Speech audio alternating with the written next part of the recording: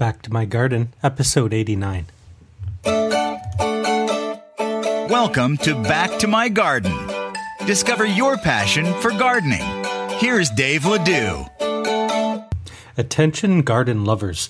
Do you want to save time, save money, and have your most amazing garden ever? Receive free tips, strategies, and gardening techniques from passionate gardeners around the world. Join the VIP club for free today at www.backtomygarden.com/VIP. It's finally here. 99 remarkably clever gardening ideas that you can use immediately. It's a free report, you get instant access. It's an epic list of tips, hacks, and gardening shortcuts just for you. Go to www.backtomygarden.com/clever. Well, good morning, good afternoon, or good evening, depending on where you are in the world when you listen to this. I'm Dave Ledoux, and welcome to another edition of Back to My Garden. And I'm excited about this one, folks. We're going down to Los Angeles, California. Shelley is a talented garden designer and Feng Shui advisor. Her company, Harmony Gardens, helps clients to create beautiful spaces and a lucky life. Shelley is the author of Secrets of the Land, Designing Harmonious Gardens with Feng Shui. She teaches, is a landscape architect, a lecturer, and a consultant, and she blogs at harmonygardens.net. I'm going to learn a lot today. I can feel it. We have a lot to talk about. Please welcome Miss Shelly Sparks. Hi, Shelley. Hi. Nice to be with you. I'm excited that you're here. For many personal reasons other than just making a great podcast, because my wife is into Feng Shui, and now I get to figure out what it all means. Oh, cool. Oh, that's great. I can't wait to talk about that.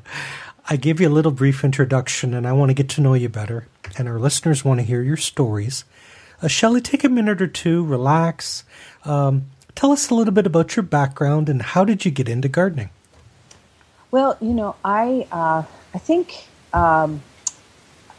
I started gardening when my children were small, many years ago, before I was even a landscape architect. And and I liked, growing things to eat at home and things like that. And I made all the funny mistakes that most people make. I really was hesitant to get into gardening at first because I always seemed to kill my houseplants. So I used to think that I had a brown thumb. And what I've learned over the years is that really what that equated to was the fact that I didn't take care of my plants. I didn't nurture them. I didn't work with them, and I didn't relate to them. And that's really why things perish so quickly in my presence. But over years, I've worked in the garden, and I've really found that it is a healing space, and that's why I made it my mission in life to work with people and try to engage them in their garden. So when I'm designing a landscape, I'm not just designing out in a tower that's absent of everything related to the client. I'm really trying to engage my client to find the plants that they love, so that they're going to get involved with their garden, because that's the only way that the healing effects of the garden can take place. Fantastic. Dear listener, there's going to be a lot of resources and good stuff mentioned. I'm taking notes for you. Come over to the blog at BackToMyGarden.com. Make sure you follow Shelley on social media. She has a great Twitter feed at Shelly's Garden, and that's SHELLEYSGARDEN. And check out Shelley's website at www.harmonygardens.net. Your book, is it on Amazon or through your website? It's both on Amazon and through my website. You can search by title or by author, yes. Shelly Sparks, and I'll have a link up for sure from Amazon. Where to start? Let me tell you, I'm instantly on thin ice because you use words like healing space, very kinesthetic words. Yeah. And I've had garden designers on who talk texture, vertical, contrast, all visual words.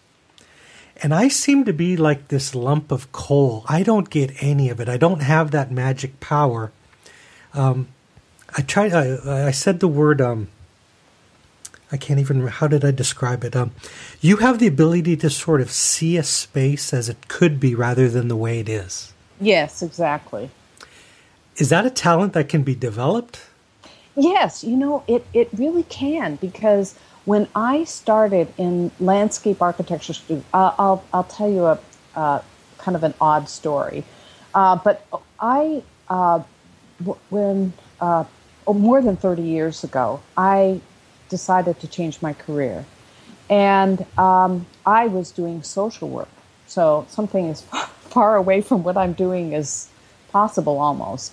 And I just started taking classes in different areas, and I took a class in landscape architecture.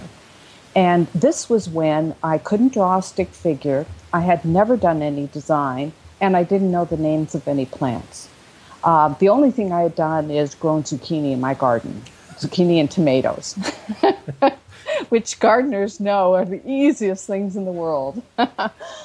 So, and somewhere in my first class, I had a prophetic dream that really I believed in and led me to pursue landscape architecture. So all of the designing skills, all of the plant names, all of the seeing spaces are skills that you can acquire. Wow.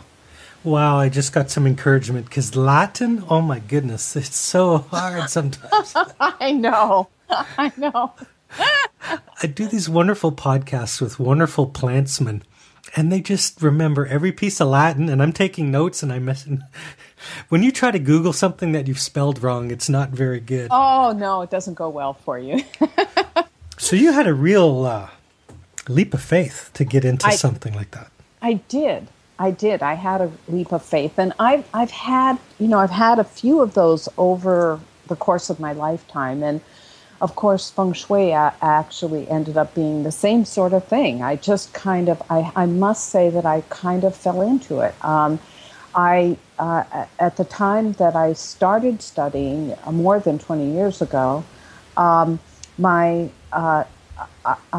took a class because I read something about increasing balance and harmony, and I felt that that's what I do in my gardens when I design gardens. So I thought, well, maybe I can learn something from this, and I got hooked, and I ended up studying with one of the foremost Feng Shui masters in the world, becoming a senior disciple of his, and practicing, and then writing this book under his guidance. So I just seemed to, that it seems to me that when you're on a path that is correct and right, the doors just open for you. Yeah, you hear people use the word, quote unquote, it feels right. Yeah. And, it's like the human body can tell. And, I have a smattering of physics. That's what I went to university for before med school. And so I understand, this table I'm leaning on is not really a table. It's a bunch of swirling atoms and electron energy. But that doesn't explain why there's like models of fish around my house or coins hanging on strings. Well, let me just say something about what you just said, because what you just said is something that I teach all the time.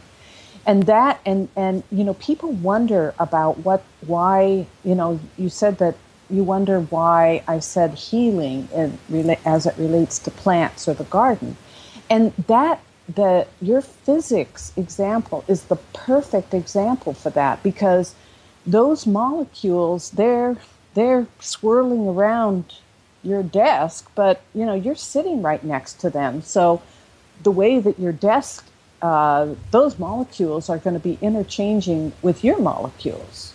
And the same thing happens with plants. The same thing happens with, the various things that are placed for particular purposes with Feng Shui, adjusting the Feng Shui in mind. I just had that feeling like there's no way we're going to cram anything into a 30-minute podcast because somebody goes, well, I don't know anything about Feng Shui. And I go, well, go rent a movie called What the Bleep Do We Know?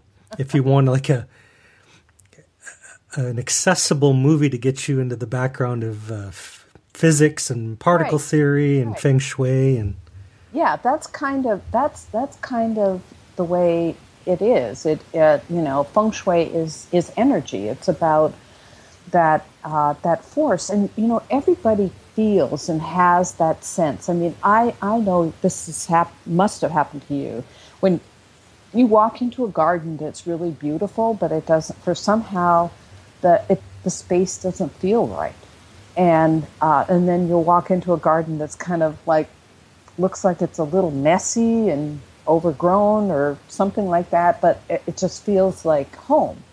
And houses often feel that way to people as well, and basically what you're feeling is the Feng Shui of the space. Let's give the listeners a bite-sized piece that they can relate to. We have a lot of people who live in cities and have patio gardens, very small spaces. Is it easier to design a small space or a big space? Honestly, it doesn't make much difference. It's really all about the what you want to have around you. Because I've lived in places that have really huge spaces, and I've lived in places where I just had a balcony. And no matter where it was, I've worked really hard to create my vision of Eden there. And that's really what I want all of your listeners to understand, that their vision of Eden is their unique vision, and there's nothing wrong with that. It's all good with that. And what the biggest thing that I think I achieve with most of my clients is that you want to have things around you that you love. So you want to have plants. I mean, when I'm showing clients pictures of plants, because I insist that all of my clients take an active involvement in the design of their garden. And when I'm showing pictures of plants to my clients, proposing this plant or that plant, unless they really look at it and say, I love it, or, then it's not something that we include. If they look at a plant and they say, wow, I love it, then that's a plant they should have. And I really want to encourage everybody that's listening to this to really look at everything that's in your environment. And inside or outside doesn't really matter in terms of Feng Shui, but inside or outside, you really need to have things that support you. And the things that you love are going to support you. It must be uniquely challenging in your career because you live in Los Angeles, so you have clients that are often inheriting a space from a previous owner.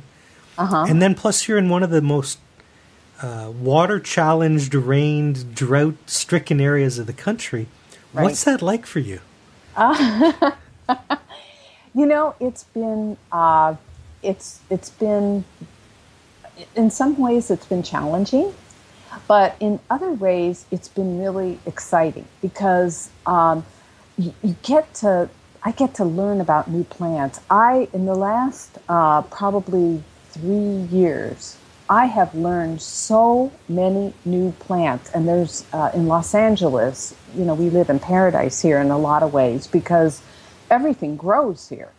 So we've got such a variety, options of variety. It's really almost anything that the nurseries will grow, we can use. So it's just amazing the new plants that have come into our ability to use here in Los Angeles. And I'll tell you, I'm having a field day using them. I just had an aha moment while you were talking. It's almost too much. It's narrowing the focus, not choosing more, right? It's a filtering process. It is. It is. So usually we were talking briefly before we went on air about drought-tolerant. And usually there's a lot of gardens here. You know, here in Los Angeles, the Department of Water and Power actually pays people to get rid of their lawns and replace them with drought-tolerant planting. And a lot of times people think that drought-tolerant planting just is cactus. And there's so much variety that we can offer a person that I have to really start by limiting which general direction we're going to go in. So I'll talk to them about, well, do we want to use natives, or do we want to use Mediterranean type plants, or do we want to use succulents or cactus?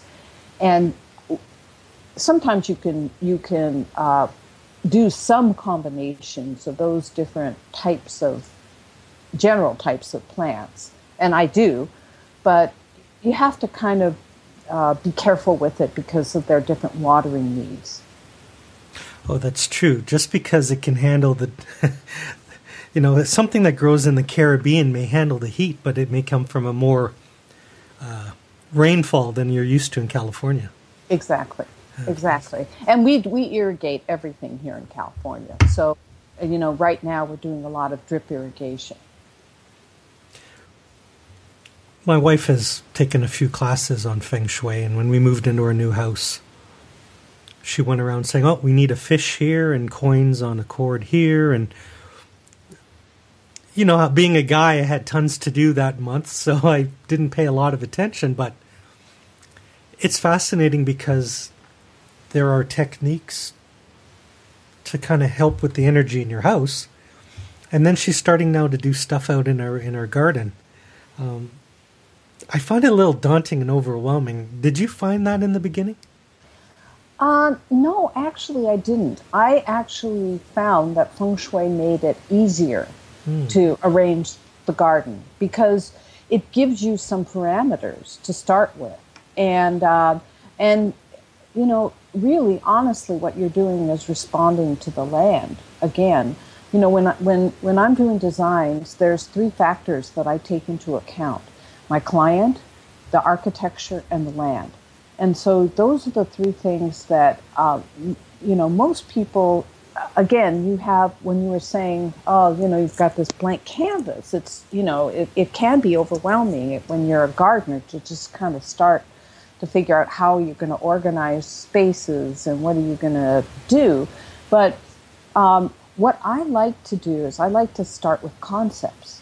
So when you're I'm doing a garden right now that is on an area that is right near a very open area, native, wild area. And so we're continuing that, so kind of borrowing the open spaces into this garden and doing a lot of natives and some Mediterranean plants.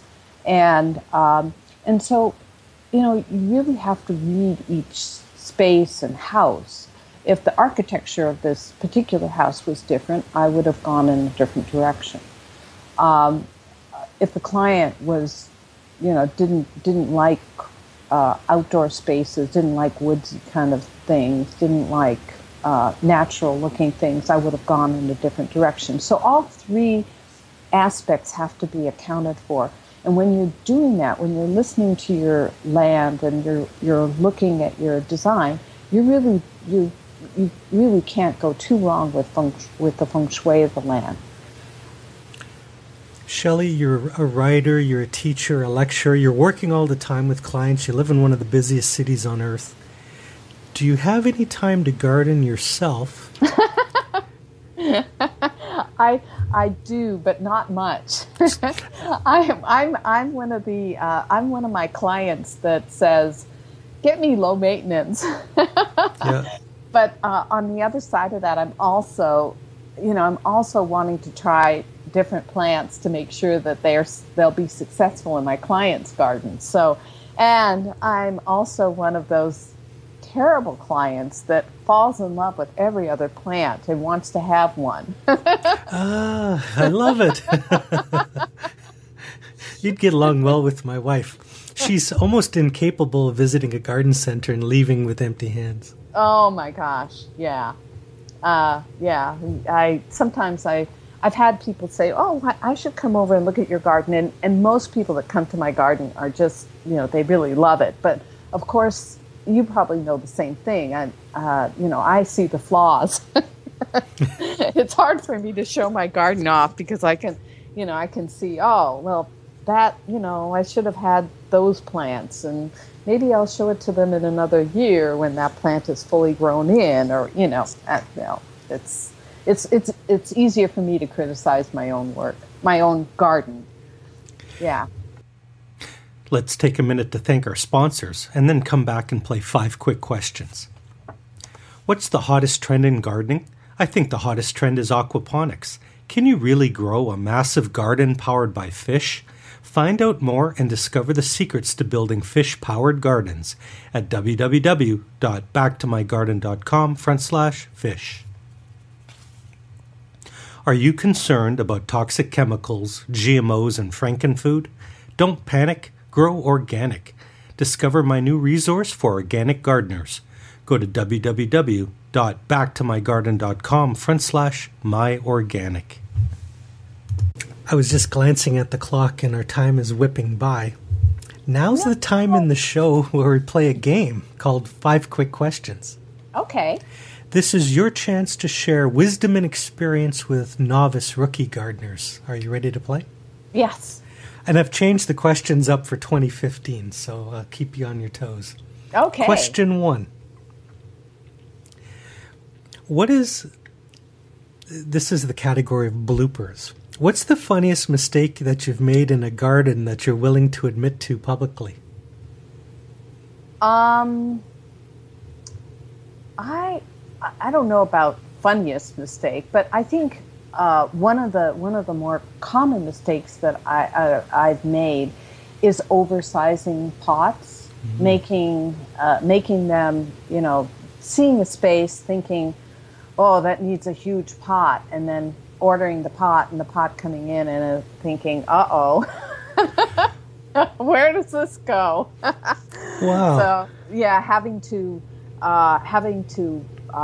arrange everything. I mean, you can always rearrange things, but that's probably the most common thing that's happened to me. Yeah, I thought you were going to say the exact opposite. Really? I tend to jam way too much stuff into teeny tiny pots. Oh yeah. Well, I have a little bit of a tendency to overorder on plants too. But again, you have to gauge your client and the amount of an amount of space that they want or have too. Yeah. Challenging thing with the bigger pots. Yeah. It reaches a point where a human has a tough time moving them. Yeah. Yeah, that's what dollies are for. You're in a new level when you have a dolly for your pots in your garden. That's right. Yes. Question 2. What's a skill that you have in the garden that you're really proud of, or something unique that you have a skill in? I would say the one skill that I'm really grateful to have is just communicating with my plants. And I think I know that that's a skill that everybody can acquire once you just start really relating to them as other sentient beings. A lot of times, if I'm going on a trip, I'm going to be gone for 2 weeks. I always go around my garden and talk to my plants, tell them to hang on, I'll be back. If they're not going to get the particular care that they're used to, or maybe they might not get as watered as often as I do, and that they just have to hang on to their energy. I've forgotten the name of the Japanese scientist. There's a clip in the movie What the Bleep Do We Know where they shout at water molecules and put it under the electron microscope, and the energy you put into the water it changes the properties of the water molecule. Yeah. And I go, Yeah, it's physics. You think on a level, I mean, it's beyond the scope of this conversation, just how so many people are so stressed out, and they're eating animal byproducts that are so stressed out, and they live their life 19 hours a day so stressed out. I think you said it in the opening line. It's designing a healing space. Yeah, and that's what I think. Anybody that, again, that's why I really try to get my clients to love, to find plants that they love in their garden, because I know once they have a plant that they love, they're going to start tending to it, and once they start tending to it, they're going to have the healing by effects of relating to that plant. Oh, I just had another aha. So then it goes from being Shelley's garden, where they paid money for it, to this is my space. They take ownership. Absolutely. That's what, that's my demands. Not demands, but that's what I really like to do with my residential clients. Then they get involved in the watering and the pruning and the maintenance, and it becomes the therapy of tending the space. Absolutely. I'm just nodding along like no one can see me nodding, and I'm waving my hands in the air. I had this giant hot pepper plant last year that kind of became my buddy, and I'd move him around the garden. And, I'm at that stage where I still have emotional attachments to plants that I purchase or that I grow. I understand. Well, I would hope that everyone does. Yeah. Big, broad scope of conversation here, but question 3 is about websites. Now, I want all the listeners to check out Shelley's website and resources at harmonygardens.net. Do you have any favorite gardening resource sites or landscape design sites that you could suggest? Yeah, well, I mean, I love, for plants, I always, there's a couple of them that are my go-to places. One of them's really located here in Southern California, so I don't know that I recommend that because it's just located here and that's local.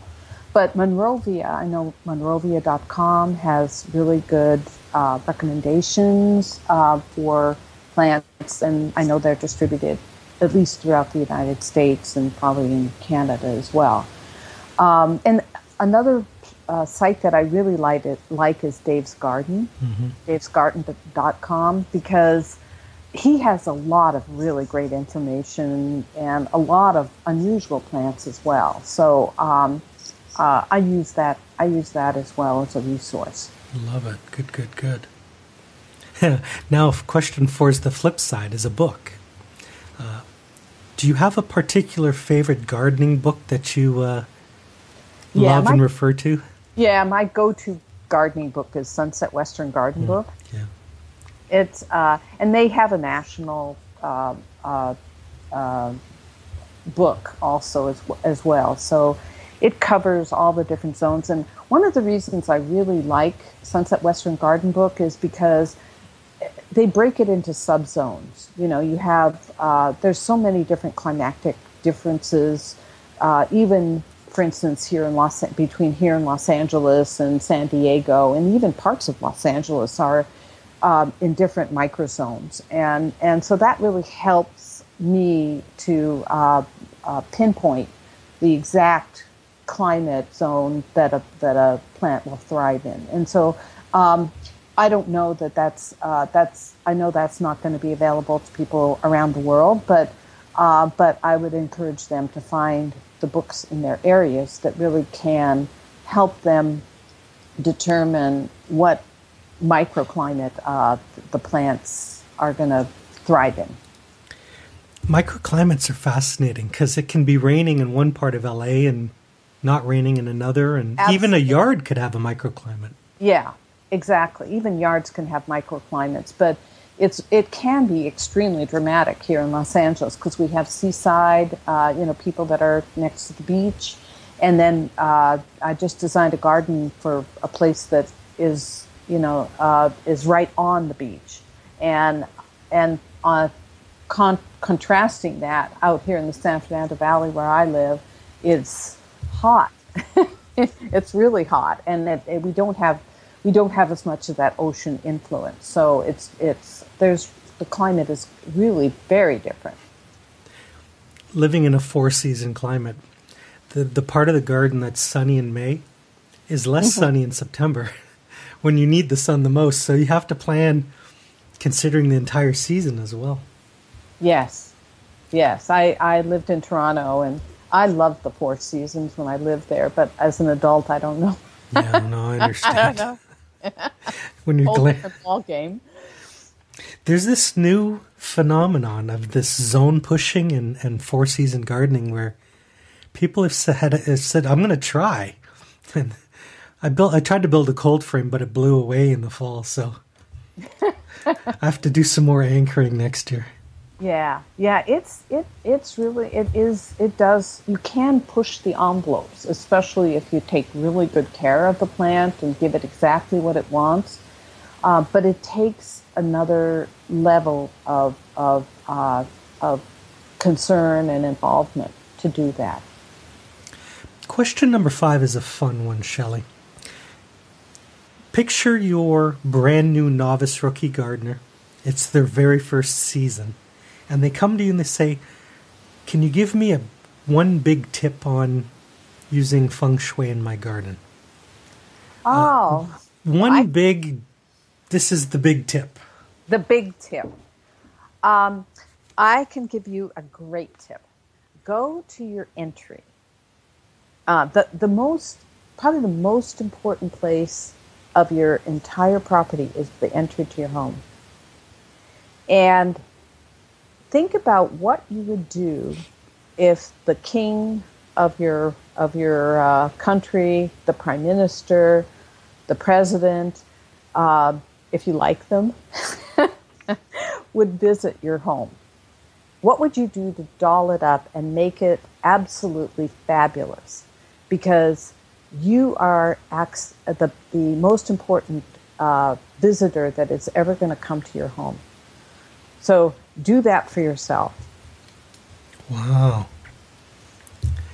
So for those of you who enter into your house through the garage, you might want to move the piles of garage junk. Yeah, when I'm doing Feng Shui for my but you always want to go to the architectural front door. That's a good point, because if you enter through the garage, that's one thing, but the architectural front door is where the Feng Shui, where all energy enters your home.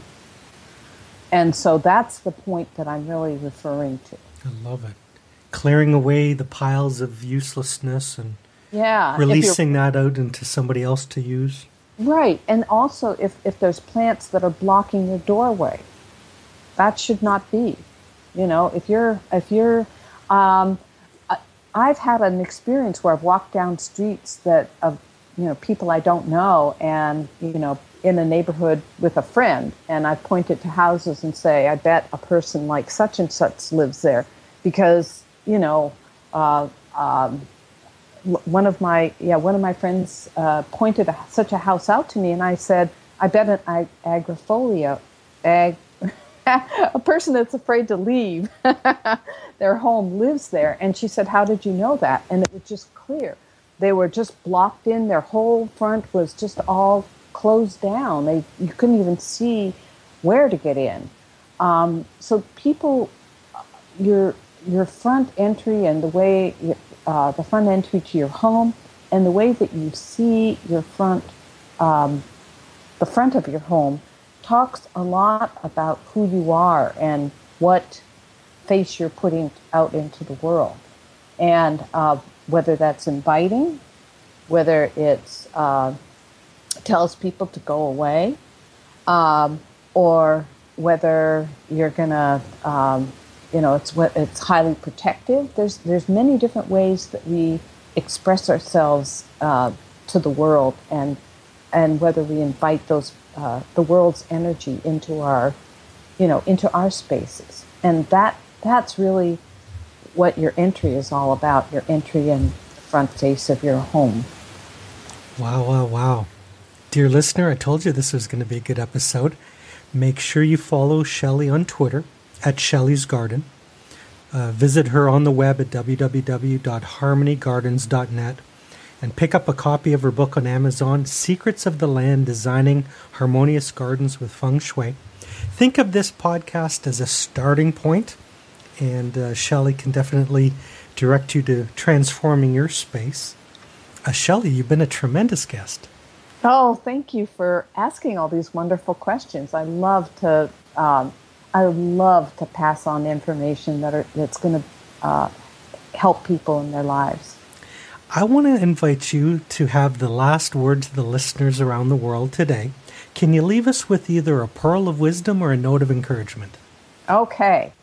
Yes. Don't be afraid of plants. In your garden, if you invite a plant, I told you that I thought I had a brown thumb. Well, occasionally I do. When I fall in love with a plant, I invite it into my yard, but sometimes it dies, and then I'll try it again. But after that, it's like it had its chance, live or die. So don't be afraid of